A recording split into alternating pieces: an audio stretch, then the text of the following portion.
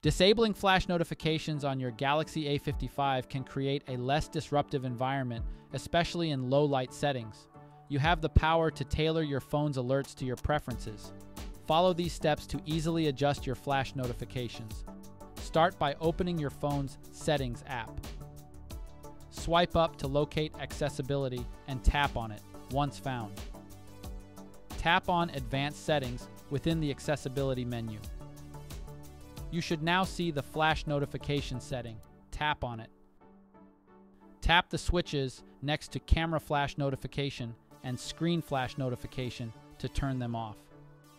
If you'd rather disable flash notifications only for certain apps, tap on Camera Flash Notification and toggle the switch next to the apps you want to block.